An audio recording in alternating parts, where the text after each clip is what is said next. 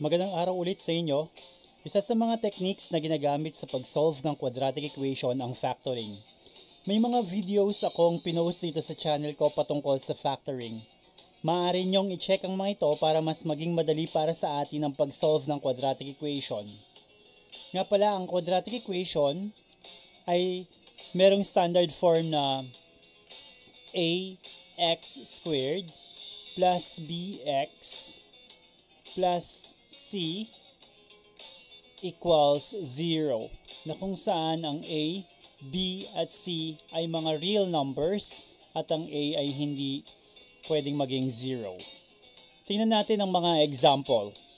Okay, narito ang ating unang example. Meron tayong x squared plus 5x equals negative 6. Okay. Ang unang paraan ay kailangan natin may sulat itong equation into standard form. So, nandito sa kaliwa ang x squared at ang 5x, pero yung constant term na negative 6 kailangan papunta dito sa kaliwa. So, magpa-plus 6 tayo both sides. So, we will have x squared plus 5x plus 6 equals negative 6 plus 6. Simplify ko lang, and I will have x squared plus 5x plus 6 equals negative 6 plus 6 ay 0. Ayan, naka-standard form na siya. Pagkatapos, i-factor ko to. Ang factor ng isang trinomial, by the way, trinomial ang tawag dito dahil meron siyang 3 terms. So, ang factor palagi nito ay in this case, dalawang binomials yan. So, magpe-prepare na ako ng mga open and close parentheses at laging, of course, since equal to 0 yan, ito equal to 0 din. Okay, hanap ako ng factors ng x squared. That will be dalawang x, kasi x times x ay x squared. Mag-iisip ako ng factors ng 6, kapag pinag-plus ko ay 5. So, ang factors ng 6 or numbers na pag pinag-multiply ko 6, 3 and 2. No? 3 times 2 ay 6. Pag pinag-plus ko yung 3 at saka 2, positive 5. So, I have plus 3 here, tapos plus 2. Okay? So, yan. Meron na akong factors nito. X squared plus 5x plus 6 na quantity x plus 3 at saka x plus 2. Next naman, gagamit tayo ng tinatawag na zero product property. Basically, ang sinasabi lang ng property na ito na since itong product ng dalawang quantities na ito ay 0, ibig sabihin pwedeng isa sa kanila ay 0 o kaya pareho sila. So, madaling sabi, equate lang natin yan, yung dalawa. Equate lang natin yung dalawa into 0. So, we will have x plus 3 equals 0.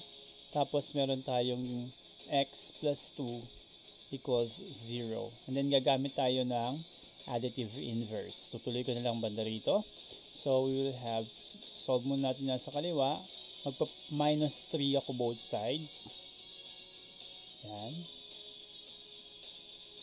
X plus 3 minus 3, magiging 0 na to. So, matitira sa kaliwa ay x equals 0 minus 3 is negative 3. Okay, dito naman, x plus 2 magma-minus 0 na, magma-minus 2 naman ako, equals 0 minus 2. 2 minus 2 again is 0, so matitira sa kaliwa ay x. 0 minus 2 is negative 2. So the solutions that we have are negative 3 and negative 2. Okay? We may check actually kung papalitan mo or sa substitute mo yung negative 3 sa x, makikita natin na ito ay tama. Okay? Tingnan natin ng iba pang examples. 2m squared plus 2m equals negative 10m. Okay? Again, kailangan nating masulat ito into standard form. So, yung negative 10m na to, kailangan mailipat ko siya dito sa kaliwa. Tapos yung sa kanan dapat maging 0 na lang. So, magpa-plus 10m ako both sides. No? 2m squared plus 2m plus 10m equals negative 10m plus 10m. Okay, so ito magiging equal na to sa 0. So yung kanan natin ay equals to 0. Ito naman sa simplify ko. So we'll have 2m squared plus 2m plus 10m. 2m plus 10m is 12m. So we have 2m squared plus 12m. Pansinin ang mga numerical coefficients na 2 at saka 12. So ibig sabihin pwede kong i-factor out yung 2. At pareho silang merong letter m. So pwede kong ilabas din yung m. Okay. Pag dinivide ko lahat ng terms na ito by 2m, 2 divided by 2 is 1. M squared divided by m is just equal to m. Kukopihin ko yung plus sign. 12 divided by 2 is 6. M divided by m is 1. So wala na akong ilalagay na m dyan. So ito yung mga factors nung nasa taas. We have 2m times m plus 6. And then of course, kukopihin ko yung m equals to 0. Okay, gagamit again ng zero product property. So that means to say 2m equals 0. Tapos kukopihin ko yung isa. M plus 6 equals 0. Again, hindi pa yan tapos. Ang hinahanap natin ay mga values ng m. So, tingnan natin yung 2m equals 0. Basically, okay, di-divide muna natin both sides by 2. 2 divided by 2 is equal to 1. Mawawala na yan. So, meron na tayong m equals 0 divided by 2, 0 yan. Okay, yung pangalawa, yung m plus 6 equals 0. Okay, dahil plus 6 yan, para mawala yung plus 6 yan, malipat dito, magma-minus 6 ako both sides. Again, that is additive inverse. So, minus 6 both sides. We have 0 minus 6 sa kanan. 6 minus 6 is 0, mawawala na yan. So, matitira sa kaliwa ay m equals 0 minus 6 is negative 6. So, the solutions that we have are 0 and negative 6. Okay? Sana nasusundan natin. Check natin ang ibang examples. Number 3 ay 2x squared minus 3x plus 1 equals 0. Itong example na ito, nakasulat na siya into standard form. Para ma-check kung standard form, ito yung quadratic term o yung merong squared. Ito yung tinatawag na linear term kasi ito yung merong x raised to the power of 1. Ito naman ang tinatawag na constant term kasi wala siyang variable na kasama. Okay, so naka-standard form na yan. Gagawin na lang natin, i-factor natin. So, prepare na ako ng dalawang grupo or quantities at naka-equal yan sa 0. Okay? Okay, kukuha lang ako ng mga factors ng 2x squared. So, yung isa ay 2x. Yung isa naman ay x. Kasi 2x times x ay equals to 2x squared. Okay? Iisip ako ngayon ng mga factors ng 1, positive 1. Okay? Pero dapat meron akong negative dito.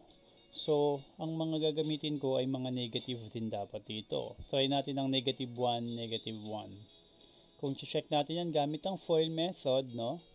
2x times x squared. Negative 1 times negative 1, positive 1. Paano naman yung gitna? 2x times negative 1 is negative 2x. Negative 1 times x is negative x. Tapos i-add ko yun, negative 2x plus negative x is equal to negative 3x. So, tama yung factor natin. Pagkatapos natin yung factor, nagamit tayo ng zero product property. So, basically, kokopyahin ko lang yan. 2x minus 1 equals 0. Tapos, yung isa naman ay x minus 1 equals 0. Pagkatapos ng zero product property, yan, isolate ko naman yung x, no? So, una, additive inverse. Meron tayong minus 1 dito. So, magpa-plus 1 ako both sides. Okay, plus 1 dito. Plus 1 dito. Okay, negative 1 plus 1 is 0. So, matitira na lang sa kaliwa ay 2x equals 0 plus 1 is 1. Ayaw natin na may kasamang number ang x dito. So, di-divide ko pa both sides by 2. No? 2 divided by 2, 1 lang yan. Matitira dito ay x equals 1/2. Ayan. Isa sa mga solutions natin ay 1/2. Okay. Dito naman sa kanan yung x minus 1. So, since minus 1 yan, para ma-reverse yung minus 1, magpa-plus 1 ako both sides. Plus 1 dyan, plus 1 din dito sa kanan. Negative 1 plus 1 is 0. So, x na lang dito equals 0 plus 1 equal to 1. Ayan. So, ang solutions sa equation na given ay 1/2 at saka 1. Okay? Tingnan natin yung iba pang examples. Okay, example number 4 tayo. Meron tayong 5y squared equals negative 20y minus 20. Okay, again, mukhang mahirap ito, ano? Pero kayang-kaya nating i-solve ito. Gusto natin maging standard form, so kailangan mailipat itong negative 20y papunta sa kanan at yung negative 20 papunta rin sa kanan. Since negative 20y yan at negative 20, pag nilipat ko yung mga yan sa kanan, magiging positive na yung mga yan. Okay, medyo shortcut lang natin ng konti, pero additive inverse ang idea niya. No? So, negative 20, magiging positive 20y na yan, or plus 20y. Yung negative or minus 20, magiging plus 20 naman yan. Okay, syempre, since nailipat na, magiging 0 na yung nasa kanan. Ayan, naka-standard form na rin yan kasi nandito yung quadratic term, linear term, at saka constant term. Okay, importante na alam natin paano magsulat ng standard form ng quadratic equation. Okay, next, tingnan ng mga numerical coefficients, so yung mga numbers. Lahat sila divisible by 5. So, ibig sabihin, pwede kong i-factor out yung 5. Pero of course, hindi lahat may y. So, hindi ko pwedeng ilabas yung y or i-factor out yung y. Ilabas ko lang muna yung 5. Ibig sabihin, di-divide ko lahat ng terms by 5. 5 divided by 5 is equal to 1, so y squared na lang dito. Kopyahin yung plus. 20 divided by 5 is 4. Kopyahin ko yung y. Plus, 20 divided by 5 is, again, is 4. Okay? At equals to 0. Yan. Pagkatapos, yung nasa loob ng parenthesis na ito, yan yung i-factor natin. Okay? Hanap ako ng dalawang binomials para dyan. Y squared, mga factors yan ay y. Yung 4 naman, factors ng 4 or dalawang numbers na pag pinag-multiply mo ay 4, of course, pwedeng 4 times 1 o kaya pwede naman ang 2 times 2. Pero kailangan pag pinag-plus mo yung mga factors, equal dapat sa positive 4.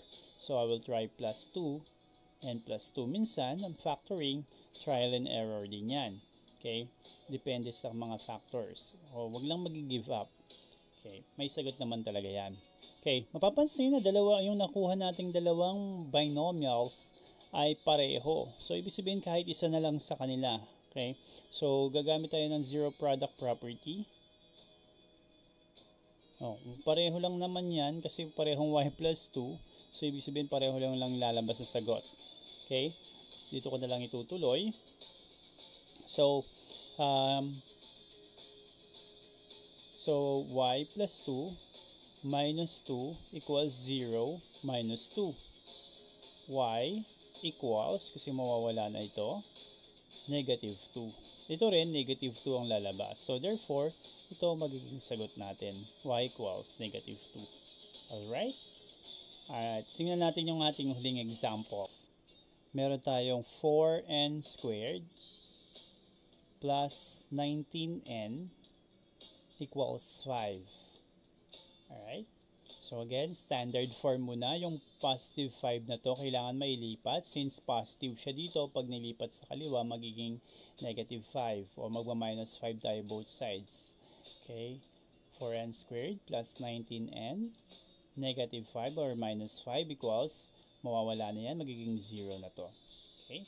Next, factor na natin. Walang common divisor ang 4, 19 at negative 5 maliban sa 1. So, iisip na tayo ng dalawang binomials na factor ng 4n squared plus 19n. Sorry, 19n. Okay.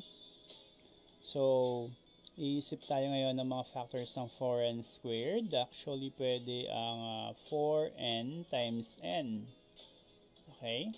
And then, iisip tayo ng factors ng negative 5. Okay. Numbers na pag pinag-multiply ko, negative 5. Okay, I have negative 1 tsaka positive 5. Kasi 5 times negative 1 is negative 5. Kapag Finol method natin yan, ang lalabas na sagot ito, 4n squared plus 19n minus 5. Okay, so ito yung tamang factors nito.